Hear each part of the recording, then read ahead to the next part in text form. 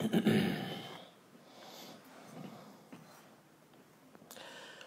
بالله من الشيطان الرجيم بسم الله الرحمن الرحيم الحمد لله وحده والصلاة والسلام على من لا نبي بعده أما بعد Inshallah ta'ala, this evening we will continue in our series of lessons in the book Ash-Shamaail by Al-Imam Abu Isa At-Tirmidhi rahimahullah. This evening we've reached to chapter number 17 where Al-Imam At-Tirmidhi rahimahullah, he says, Bab ma jaa fi imamati Rasulillahi sallallahu alayhi wa sallam. The chapter, what has been reported in reference to the imama or the turban of the Messenger of Allah sallallahu alaihi wasallam. The imama or the turban is that piece of clothing that is worn on the head, and it wraps around the head to the point where it covers the head. And so some of the ulama have said this is the reason why it's called an imama, because it ta'ummur ra's, because it covers the head. Now the imama with an ayn, imama, the imama was worn by the Arabs during the time of the Messenger sallallahu alaihi wasallam in general, meaning before the Prophet sallallahu alaihi wasallam was the messenger, his people, the Arabs of the Arabian Peninsula, they used to wear their imama. Even after the Prophet sallallahu alaihi wasallam received revelation, the kuffar, you had the kuffar amongst the Arabs who were wearing the imama, and the Prophet sallallahu alaihi wasallam. The imama is the turban that is worn. It's a piece that you take. It's like a piece of cloth. It's long. You take it and then you wrap it around your head. Right? This is called the turban. Our brothers in Sudan usually wear them. Some of the brothers in Pakistan they wear the turbans. Also in Bangladesh they wear the turban. Sheikh, this is what we're discussing right now, Sheikh. Okay. As I was saying, the Arabs used to wear the imama, and so for that reason, the ulama have mentioned that the wearing of the imama, and I want us to pay attention to what I'm about to say. The wearing of the imama in of itself was not or is not sunnah.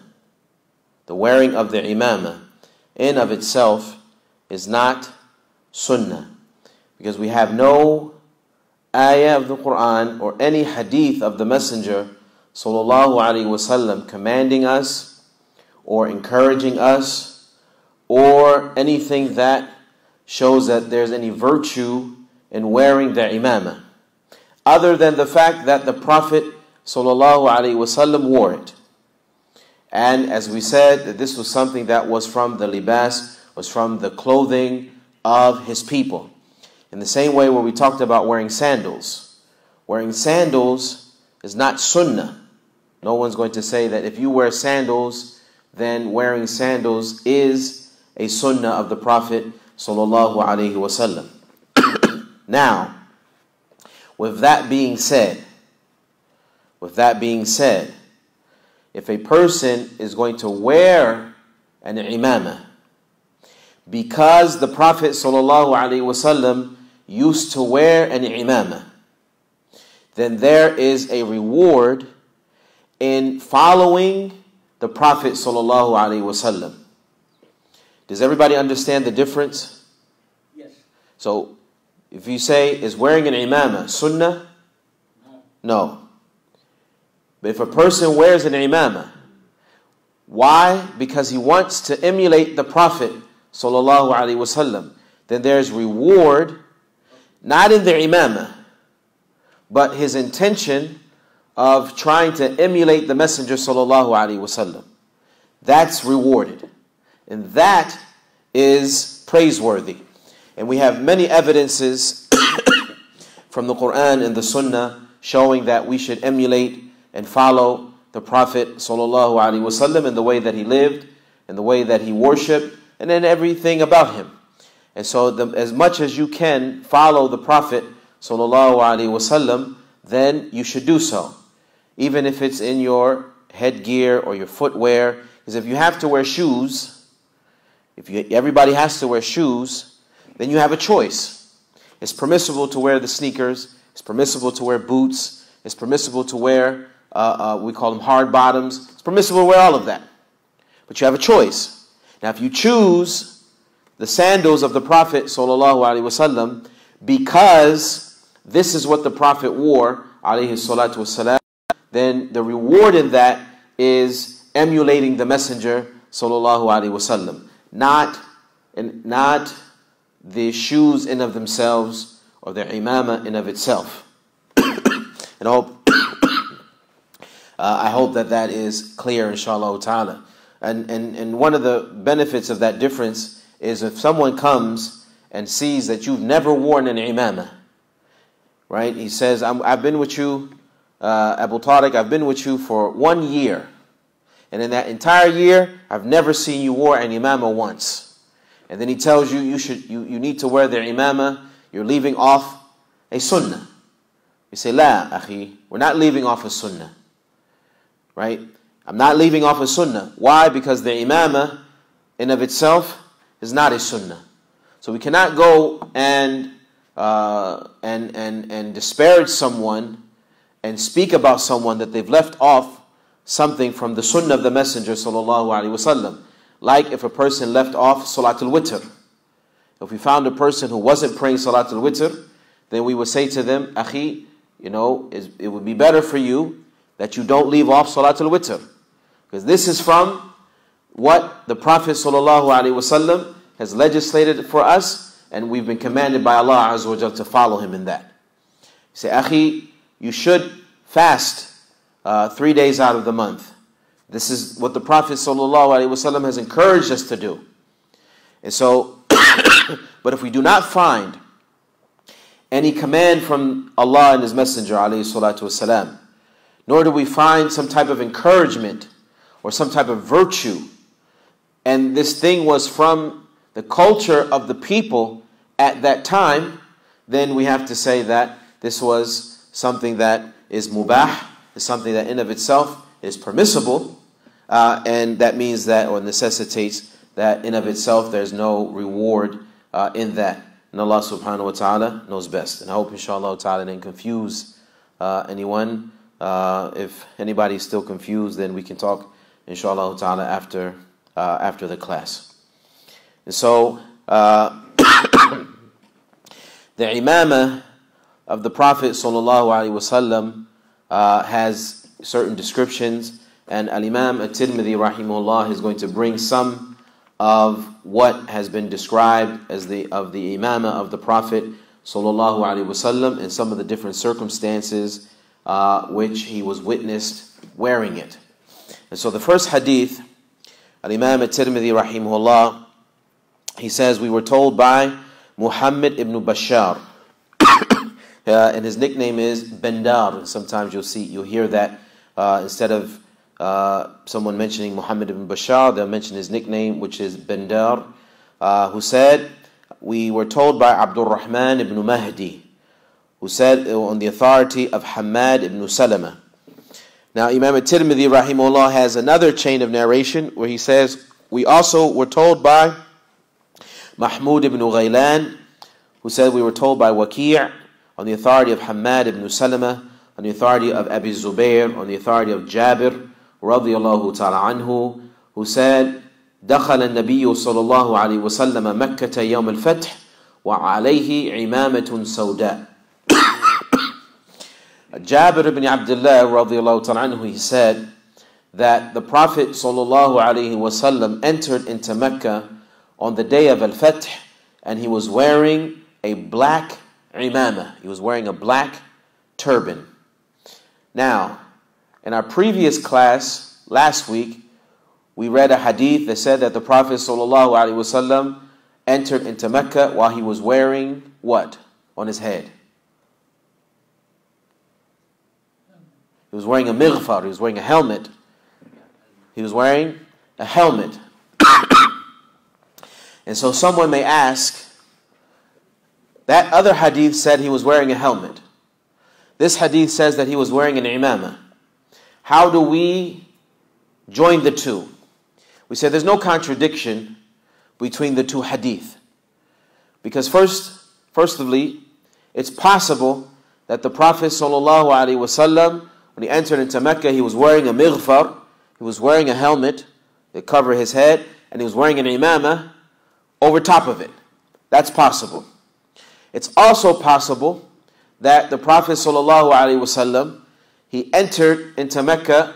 At one point he had on the mighfar, and then when there was no fighting, everyone had surrendered, the people had accepted Islam, there's no need for the armor, so he may have taken off the helmet and then replaced it with a black imamah. Both of those are possibilities, and each Sahabi is narrating what he saw.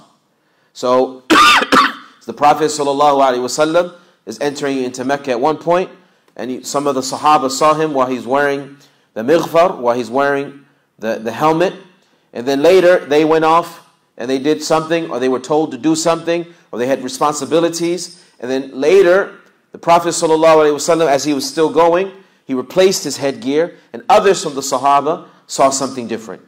And so every Sahabi was narrating that which they saw. And so there's no contradiction between the two. So the point here is that the Prophet ﷺ entered into Mecca in the day of Al-Fath, and he was wearing a black imamah.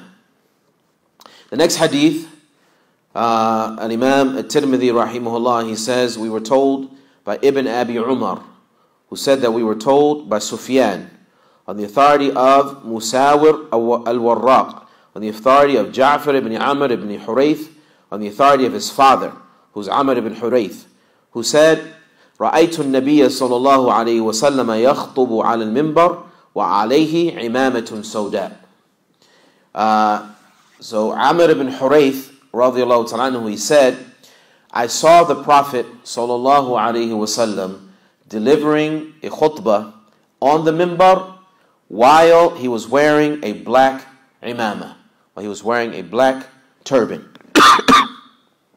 And so here we have an instance of the Prophet sallallahu alaihi wasallam wearing the imamah while he's riding into Mecca. And we have a second instance where the Prophet sallallahu alaihi wasallam was on the minbar delivering the khutbah, and he was wearing the black imamah. The next hadith, Al-Imam At-Tirmidhi rahimahullah, he says, we were told by Mahmud ibn Ghaylan along with Yusuf ibn Isa.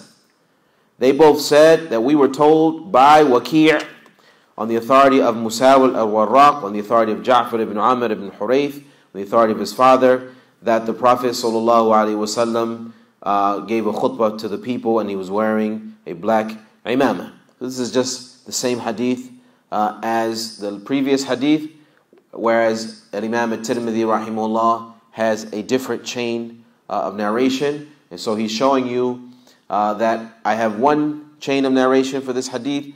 I also have another chain of narration for the same hadith. And sometimes the scholars of hadith will mention several. If you're reading the book, it's as if when you read the text of the hadith, it's as if it's the same exact hadith being repeated over and over and over again. However, they're repeating the hadith with different chains of narration. Like, for example, Al-Imam al-Bukhari, rahimahullah, he will repeat a hadith throughout his book Sahih. But he doesn't repeat the hadith except that there's some type of benefit. Different chains of narration.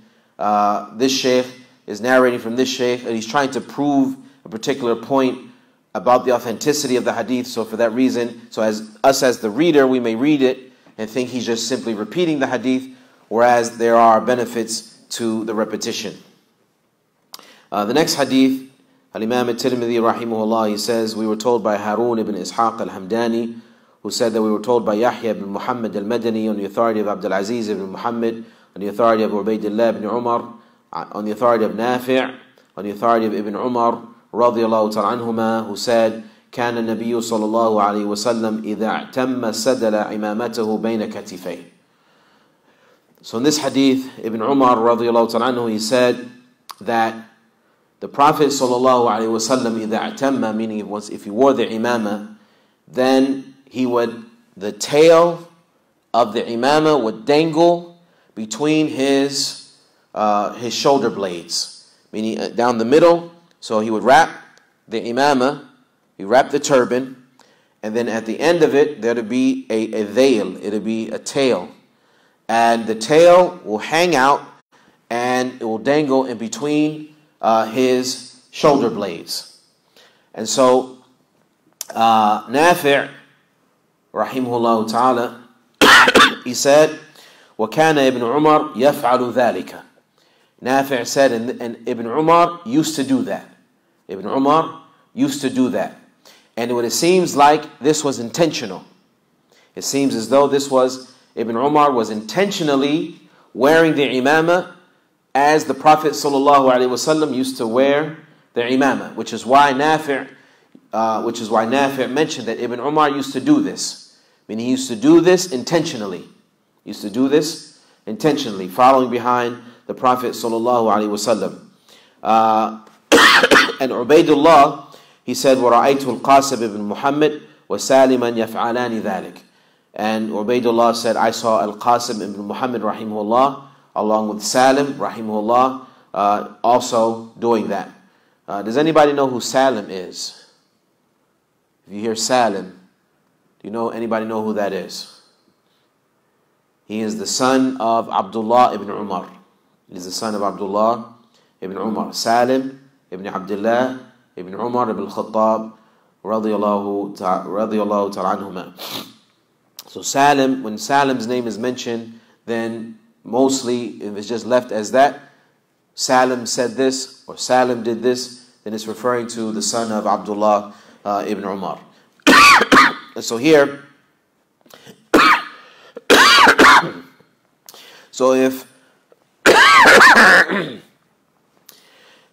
Ibn Umar, he said, كان النبي صلى الله عليه وسلم إذا اعتم, that the Prophet alayhi salatu wasalam, he used to do this when he wore the imama, which this shows us that this was the characteristic of how the Prophet sallallahu alaihi wasallam wore the imama. It wasn't just that he saw it happen one time. Like in the previous hadith of Amr ibn Hurayth, where he said, I saw the Prophet sallallahu alaihi wasallam on the mimbar doing the khutbah doing this. Meaning that was a one-time incident. Whereas the hadith of Ibn Umar, he said, the Prophet ﷺ, when he wore the imamah, he used to do this. And that gives us the understanding that this was something that he did on a regular basis. This was how he, ﷺ, used to wear his imamah. And so if we're going to imitate the Prophet ﷺ, and if we're wearing the imamah, because the Prophet used to do so, alayhi salatu wasalam, then we should wear it the way that the Prophet sallallahu alaihi wasallam used to wear it. Now, am I saying that if you wear the imamah, it's not permissible to wear it except that it has a tail? La, I'm not saying that. But what I am saying is that if you're trying to emulate the Prophet sallallahu alaihi wasallam, then this is how he wore his imamah. This is how he wore the imamah, with the tail hanging out of the back and dangling between his two shoulder blades. And this was how Ibn Umar used to wear his imamah, along with Al-Qasim ibn Muhammad, along with Salim ibn Abdullah ibn Umar. So the next hadith, Al-Imam At-Tirmidhi rahimahullah, he says, we were told by Yusuf ibn Isa, who said that we were told by Waqi', who said that we were told by Abu Sulaiman, who is Abdurrahman ibn al-Ghasil, on the authority of Ikrimah, on the authority of Ibn Abbas, radiyallahu ta'ala anhuma. أن النبي صلى الله عليه وسلم خطب الناس وعليه عصابة دسماء. And so here in this hadith, Abdullah ibn Abbas radiyallahu ta'ala anhuma, he said that the Prophet sallallahu alaihi wasallam delivered a khutbah and he was wearing an isaba dasma. The isaba dasma bima'na al-imama as-sawda. His head was wrapped in a black turban. His head was wrapped in a black turban. And so this hadith is in the same meaning of the hadith of Jabir, along with, it's the same meaning of the hadith of Amr ibn Hurayth. And so we have three hadith, the hadith of Jabir, the hadith of Amr ibn Hurayth, and also the hadith of Ibn Abbas. All three of these hadiths showing that the Prophet sallallahu alaihi wasallam wore a black turban. He wore a turban, wore a black turban. Now, I mentioned previously that the sunnah, or that the turban is not in of itself a sunnah. And I wanted to bring our attention to a hadith that is not authentic. There's a hadith that is not authentic, where it was reported that the Prophet ﷺ said, or someone had said, that he said, Salatun bi'imamatin khayrun min khamsin wa 20 salatin bila imama. That a salat with an imama is more virtuous or is better than 25 salat with no imama. This hadith is mawdu'. This hadith is fabricated. This hadith is fabricated. So it is it's not that it is just da'if, that is weak, but it is mawdu'. It has been fabricated on the Prophet sallallahu alaihi wasallam. So there's nothing authentic reported from the Messenger sallallahu alaihi wasallam encouraging us to wear their imamah or commanding us to wear their imamah. However, if an individual wishes to do so, emulating the Prophet sallallahu alaihi wasallam, then he will have the reward of the emulation of the Messenger sallallahu alaihi wasallam. With that, inshallah ta'ala, we'll end, and then next week we'll pick up chapter 18, which is in reference to the izar of the Messenger sallallahu alaihi wasallam. If anybody has any questions, we'll take any questions, inshallah. Give salam wa rahmatullah. He used imama in a lot of times, but why not to the sunnah? What, it's not sunnah because the Prophet sallallahu alaihi wasallam was dressing the way that the people of his time were dressing. Because even the kuffar wore imama. This was a culture of the Arabs, and the Prophet ﷺ was dressing the same way he was dressing before that he received revelation.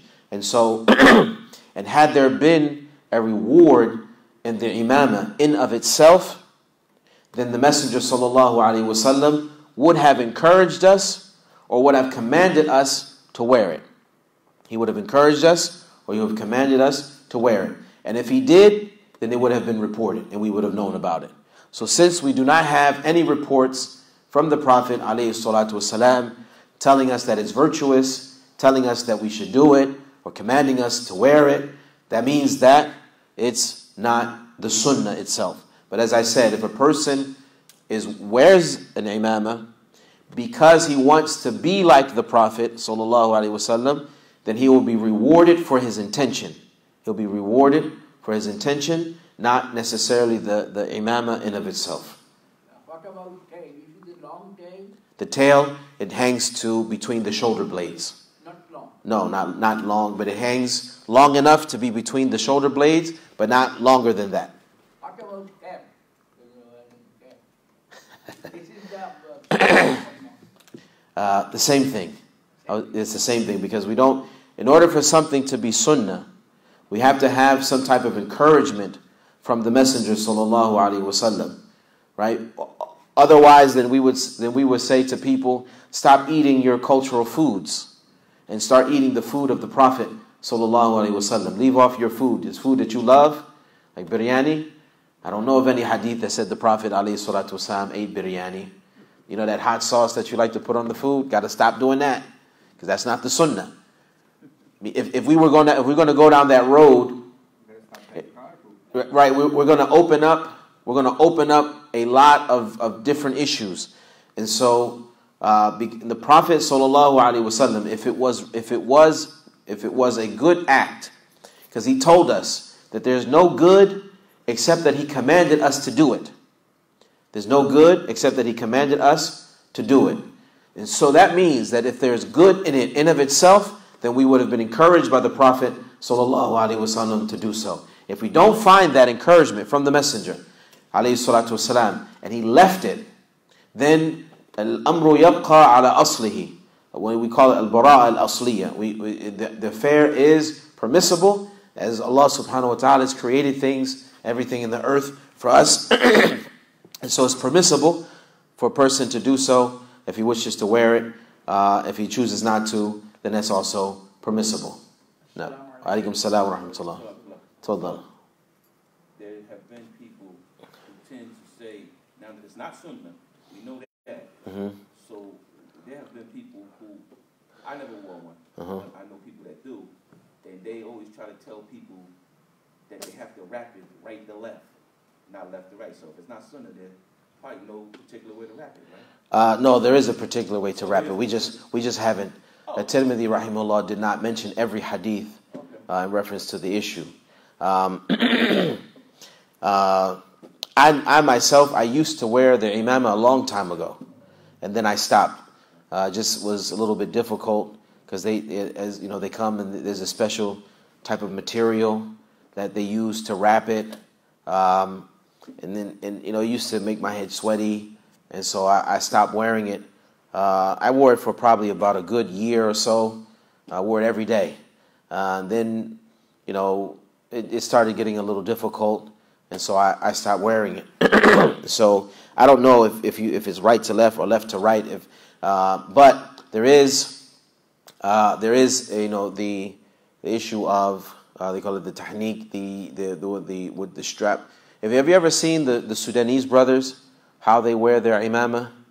Okay, that is closely to what the Arabs were wearing during that time. That's how the Arabs were wearing their imamahs. It was wrapped, had the tail, along with the piece that comes under the neck, because what you can do is you take that piece and you pull it up, and you can cover your face just in case you're out and about in the desert and there's a sudden sandstorm. You get caught out in the sandstorm. They used to use it so that their head was covered, their ears were covered, and they take that piece that wraps under the neck and they pull it up and they cover their mouth and their nose. It's a big, I always wondered what that yes. It's a big, because it looked like right. That's what that's what that's used for. So they got them now. Go. This is the last one for me. They got them now already made, and you can just put it on. Is that permissible? I've never seen that. Yeah, Subhanallah. In Guyana, when a guy get married, a brother get married, you can put it on. Subhanallah. Now, I've never seen the ones that come it's already sewed up like that. You just put it on your head. It's like a hat. Subhanallah. No, I've never seen that. So, okay. I don't know how does that work, because it has to be like, when you're wrapping it tight to the head so that you can move around and it doesn't fall. Like if it's a hat, if you bend over, it falls off. Like if you're praying, if you're making salat. Around the hat. No, not a question. I say in my country in Guyana, they used to wear that when the guy get married. Oh, so they put it on the same thing. They put it on. At the back. Yeah, they got them like that. Yeah, subhanallah. Not now. But can you wear it though? That's the question. Can you wear it? Yeah. Yes, permissible. Okay. There's no problem with it. Just asked. As long as it doesn't create fitna. As long as it does not create fitna. If you're for example, there are certain places that you go where certain types of headwear is expected. certain types of headwear that is expected. And so if you go to a place where a certain type of headwear is expected, and then you're wearing something different, then it might make other people feel uncomfortable. So for example, let's say we get invited to a brother's house, right? American brothers invite other American brothers to the house for a casual get together, right? Everybody comes casual. And then someone shows up in a tuxedo, right? Comes in with a tuxedo, with a hat and the tail, with a cummerbund and a vest. Like he got the whole 9 yards. He shows up, dressed like this. It looks out of place, and it makes other people feel like, what are you doing?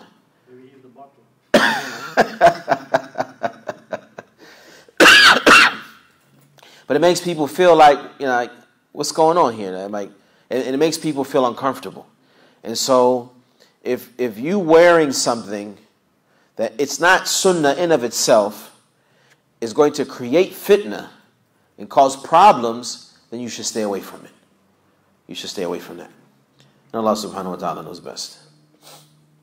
Now for us in the United States, that may seem a little strange because we're used to people expressing themselves, and like for example, if you go to South Street in Philly, if you take a ride down South Street, you're going to see all types of people with all types of culture.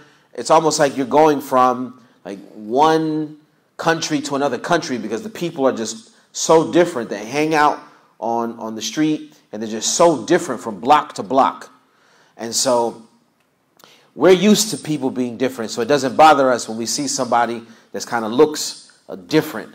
But if you go to other countries, that they're not necessarily used to seeing people who look different. Everybody kind of looks the same. Like when I was in Saudi Arabia, everybody wore the same white thobe. They wore the same red shamar. Some people wore the white one, the white ghutra, but most people wore the red shamar.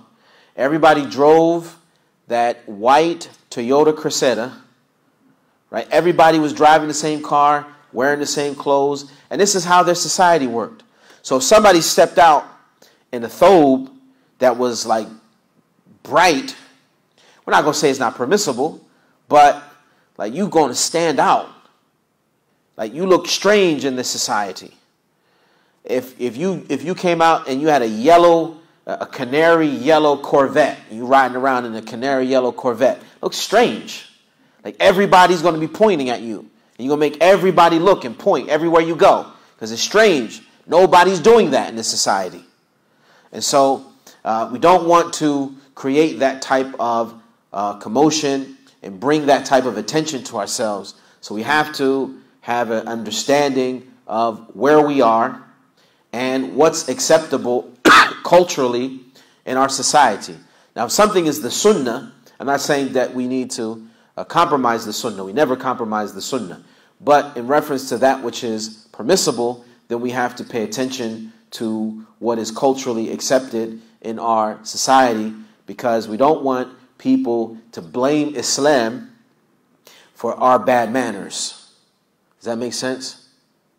We don't want people to blame Islam because we have bad manners and how we're dressing. It may be permissible Islamically to dress that way, but some people may consider that to be rude, and then they're not just going to blame you. They're going to blame the Muslims, and that's going to affect the sum'ah or the reputation of Islam and the Muslimin, and we don't want to have that type of bad publicity. Now, you have something? Oh, okay. So inshallah ta'ala, anybody have anything else? Inshallah, we'll end here, and then next week, inshallah, we'll pick up with the chapter on the izar of the Messenger sallallahu alaihi wasallam. هذا والله تعالى أعلم وصلى الله وسلم وبارك على نبينا محمد.